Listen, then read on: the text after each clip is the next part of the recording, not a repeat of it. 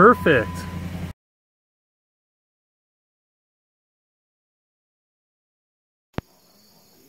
All right, I'm out here in Ethan's garage and we're going to test this Topdon car jump starter out. And anyway, this van's been sitting here for a really long time and hasn't ran. They tried to put the battery charger on it, I guess, and you know, the battery sat so long through several winters and the battery's just completely junk. You see we got our multimeter on here and it doesn't even have a volt of charge. So just to show that I'm not fooling with you here, we'll take this off. See it change. It's at millivolt now, like so small it's negligible. Put our contact on here. So this battery literally has no charge whatsoever. So we're going to see if this Topdon car jumper can jump this completely dead V8 vehicle. So it's going to take some serious cranking amps. Hasn't ran for years and years, so let's see if it's got the power to do it.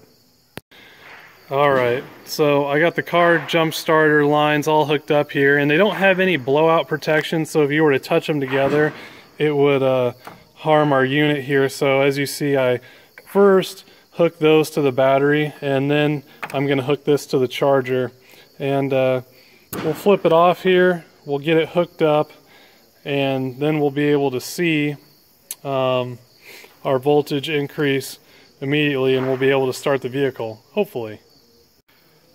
Apparently our on-off switch doesn't control the voltage, so again, like I said, always hook up the connectors first. So anyway, we'll get this, try and do this all in one video clip. I don't have anyone to hold the camera, so try and prove that this is a straightforward job.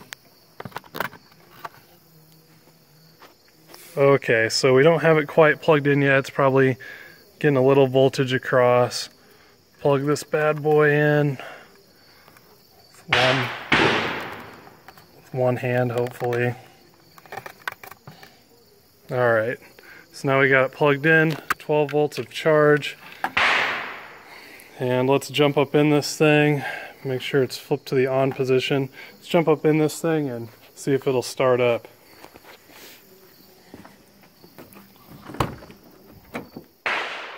I imagine, Ethan told me the keys are in it. Just went through a big old cobweb. And there's no keys, so gotta find those. Wouldn't you know it, they're right there. Okay. Everything's alive. Come on, baby. Now, there was a reason this van was parked. Something about it didn't run quite right. Fuel pump was out or something.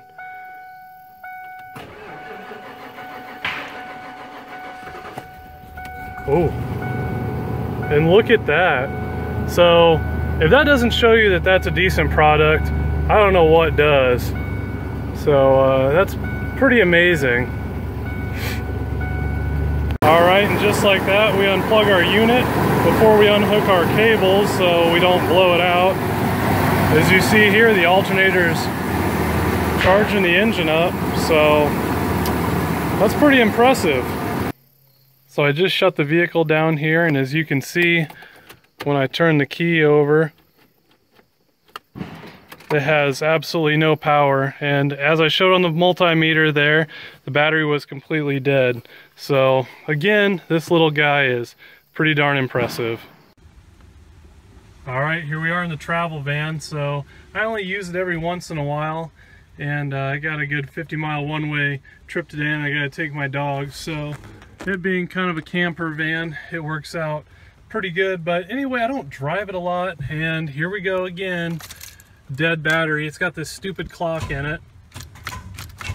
Perfect. Now this used to be really annoying because I'd have to get out and jump start this deal, but yet another test for this, and I'm getting pretty confident in this little deal here, this Topdon car jumper, because I drive it around, it plugs in and charges itself, and Anyway, I can charge my phone off of it. I've really come to like it. I've added it to my tools that I take when I travel. So anyway, we're gonna hop out and I guess jumpstart the old van with this thing. So without further ado, let's get after it.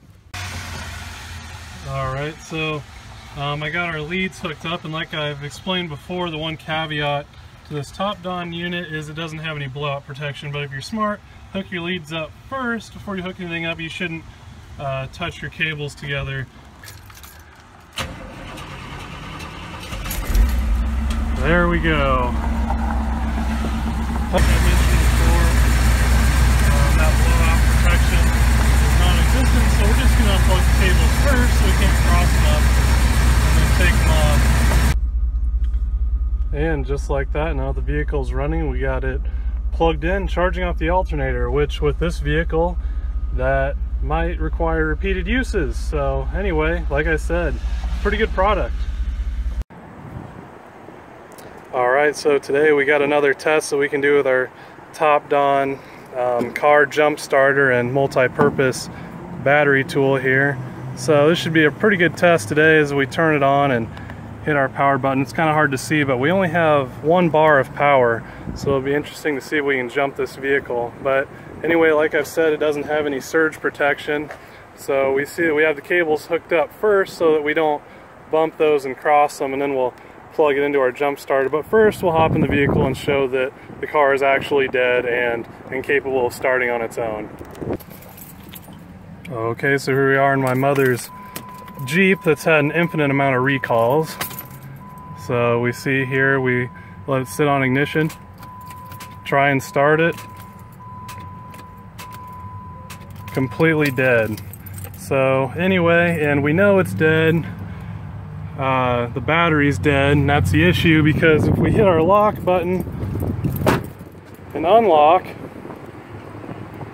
we can see that that's moving super slow, and I'm not going to do that too many times, because then if we use the key, then the alarm goes off.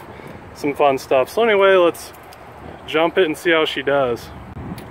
Alright, we got it hooked in, and now we'll just go and see if we can start the vehicle.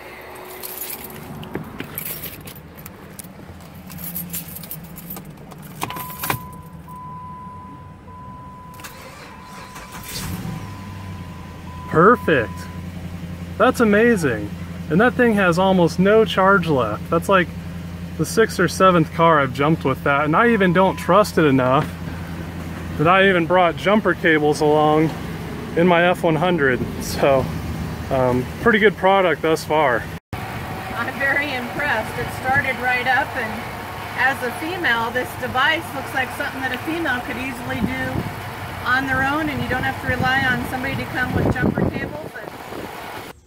Alright, so as you can see, it's been a pretty decent item, and I've actually grown pretty fond of it, and I've kind of added it to my tools and list of things I bring when I'm going over the road traveling and camping.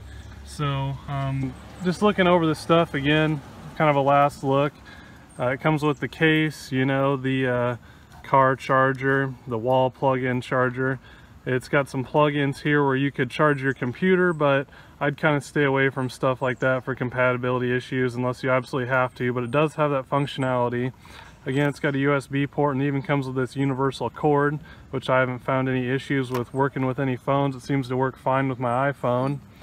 You know, obviously your jumper cables. It's got a few nice functionality things here, like this light, which I've used a lot when I'm working on cars. Pretty neat little unit here providing the light for us today. It's a Topdon car jump starter deal that I'm going to be doing a review on here pretty soon, but also has this hazard light, I guess, if you ever need to use it. You know, the lights have several functions, you know, straight and then strobe, and you know, the red light does its flashing thing, but overall it's been a pretty good unit. I'm pretty happy with it, and I definitely recommend it if you're going over the road and traveling. Another thing I want to mention about the unit is kind of with the battery life. It lasts a pretty darn long time. I've been pretty impressed with that. You can jump start quite a few cars, charge your phone up quite a few times, you know, within reason there. So it's definitely not lackluster in that department. You wouldn't be unimpressed with the battery capabilities and being able to hold a charge, keep a charge. It charges up very fast on the wall, takes a little bit longer charging on the car, but if you're driving down the road, it charges up fairly quickly. So you know, there's no concerns there with the battery life for sure, that I've had at least. That pretty much sums up the review of the little Topdon car jump starter unit. I think it's $70 on Amazon, and I found it to be a pretty darn neat product. So overall, I've been happy with it. What do you think, dog? And it's dog approved. Sit. Good girl.